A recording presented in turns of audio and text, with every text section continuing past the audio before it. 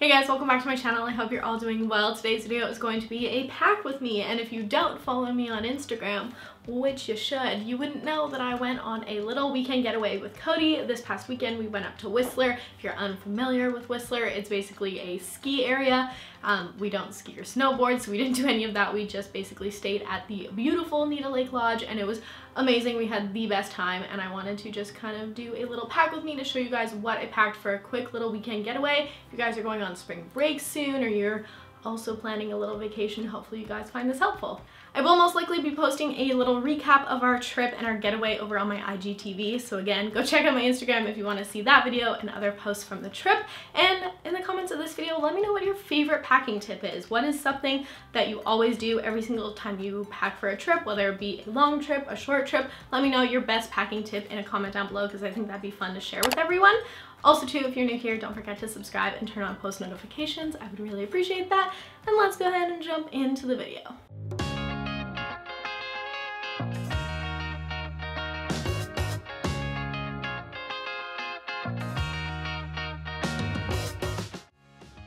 Whenever I'm packing for a trip, especially something as short as a weekend getaway, I try and be really realistic with what I'm actually going to wear, because I can pack so many things and have like so many different options and outfits and things like that, but realistically I'm not going to be wearing all of these things because, for one, I'm going to be staying at the hotel most of the time for this weekend in particular, and it just isn't realistic to bring a bunch of outfits. Whereas like if I was going to somewhere warm and sunny to shoot content purposefully, then I would want to have a lot of options, but that's not this kind of trip. So I just packed a couple pairs of jeans, a light wash, a dark wash. The dark wash can be worn as an evening pant as well if we wanted to go out for dinner. And then I chose to bring my I guess it's a pleather shirt. It's from Zara, and it's really nice because it is a little bit fancier, but it's also a little bit thicker. So where we're going, there's going to be snow, it's going to be cold. This is a great option that dresses you up a little, but also keeps you warm.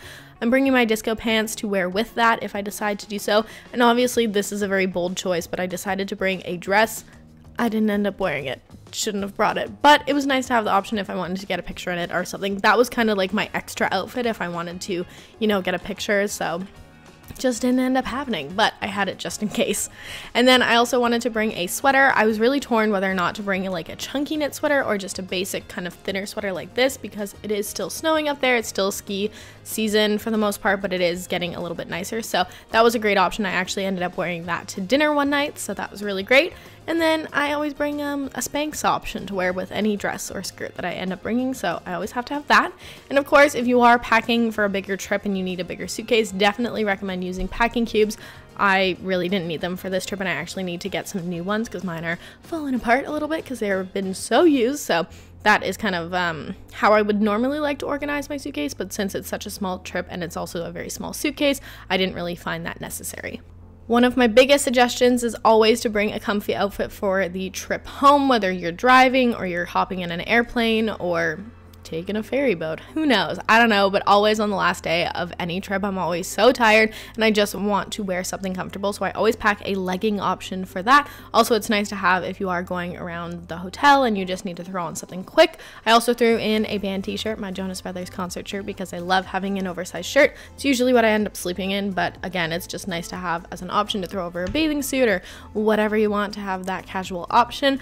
I am bringing a pair of pajamas. Normally I would just have my larger t-shirt and like a pant option, like a sweatpant. I don't know why, but I always get so cold in hotel rooms, and I sleep with like a hoodie, sweatpants, and socks on at home. So when I'm going to a hotel and the room's even bigger and harder to heat up, I definitely need to have like lots of layers and always bring those types of things to keep myself warm, because I hate being cold and I cannot stand sleeping when it's cold. It's just something about, I don't know, I just can't do it. I get way too cold. On the side, I'm just putting in some thick socks. Normally I would put those into a pouch, a packing cube, or even tuck them into shoes if I was packing those into my suitcase just to save space. It's a good tip. And yeah, I also like to pack my bras and underwear and a bathing suit into like a little pouch again to keep things organized. This just helps everything stay good, and there's no like zip pocket on the side of the suitcase to hide that stuff, so it's good to put it in a pouch and tuck it away. For jewelry, there is a lot of pieces that I wear every single day, so having a travel jewelry case makes my life so much easier. This one is from Melanie Auld. You guys might have seen this on like my Instagram travel video thing that I did a couple months back. I love it. There is two sections. There is like a little mirror, but it has like a little pocket for bracelets, bigger section, ring section, and then little squares on the side for like earrings and other things like that. I find it so easy to travel with. I also bring it when I'm taking pictures and stuff. It's just so great. Highly recommend getting one of those. Moving on to toiletries, normally I would just go ahead and pack this toiletry bag into my suitcase that's already pre-packed with all of my samples. Everything is pretty well good to go. I do keep a Lush container with some cotton rounds in it though that I do refill just so I can use my micellar water and I don't have to like break out from trying something new. Really great. Love using this container to keep those when I'm on the go. But because I did want to downsize a little bit more for this trip, since it was only 2 nights, I really didn't need to bring all of my toiletries. I just kind of picked out the things that I knew that I would need.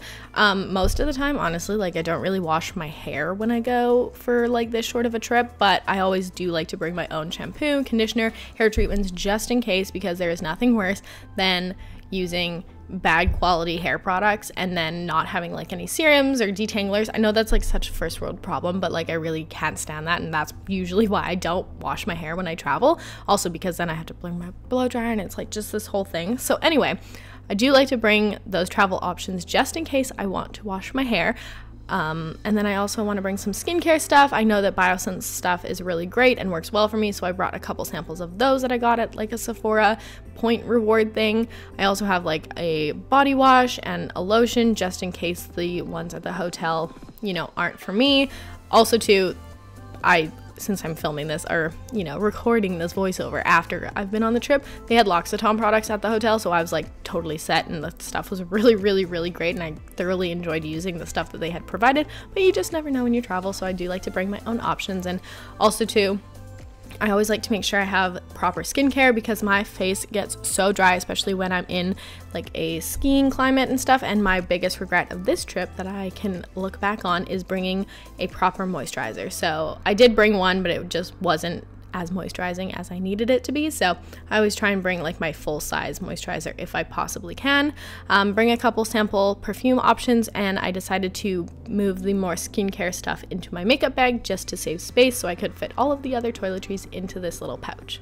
When it comes to skincare and traveling, I do like to make sure I have a proper cleanser. You guys saw my makeup remover, that doesn't change. I also like to bring a eye cream, obviously moisturizer, we just talked about that, and then some type of serum. And then I also like to bring a spray. This one from Amoravizza is amazing, and I usually, if I'm like flying, I'll have it in my carry-on with me, but I love bringing a facial spray, and it really, really hydrates my skin and can like refresh my makeup, uses as a setting spray. Really great.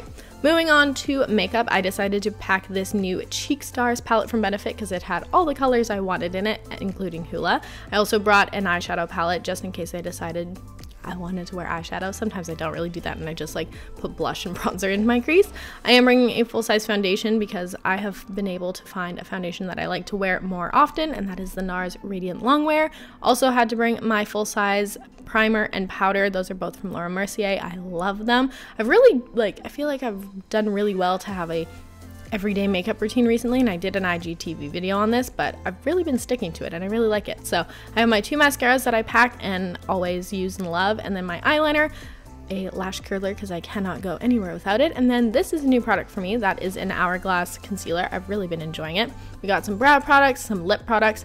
Can't go anywhere without a lip mask or like a really hydrating lip balm, and a mini one from Bite Beauty is so perfect. I'm the kind of person that sticks a lot of lip products in my purse, so I kind of just travel with whatever is in there already, and I did add a couple lip liners that I use occasionally, a couple lip glosses, and a couple lipstick options just in case I wanted them. And this makeup travel container is amazing. It's from Base, I think, Base, I don't know how you pronounce it. It's Shay Mitchell's brand, and it's awesome because this little compartment here is magnetic, so you can keep it in the container or you can take it out, and it has a zip pocket on the opposite side, but this section is for brushes and it has a little flap so it doesn't get the rest of the bag or your other makeup dirty, which is so smart. I Personally just love the design of this makeup travel case. I love the crockett detailing. I love all the compartments. Everything was just like very well thought out when it came to this, so I was very intrigued when I first saw it, and I was like, I think I could definitely use one of these in my life. Here's the zip pocket on the other side. I currently have a tampon in it. You can obviously put whatever you want, jewelry if you want to keep things minimal, and one of the selling points for me was the mirror that came with it. I always travel with like a separate mirror, possibly one that lights up. It can be a little extra, so this was really great and came in so handy when I was traveling, and I think is just a really great additive to have to any makeup bag. And yes, I did use my new label maker to create that label on the front because I was bored and I like labeling things. So tucking that into my suitcase, that is pretty much it. Everything fit pretty perfectly in here. The only thing that I had to pack in a separate bag was like my parka and like a scarf and things like that, and an extra pair of shoes, but for the most part that was everything.